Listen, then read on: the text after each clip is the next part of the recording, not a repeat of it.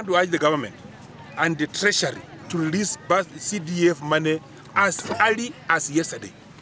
Because when we were in parliament and I mobilized members of parliament and we said, no CDF, no parliament. It was no CDF, no parliament. I was a choir master of no CDF, no parliament. But up to now, as I state, they have not sent the money to accounts.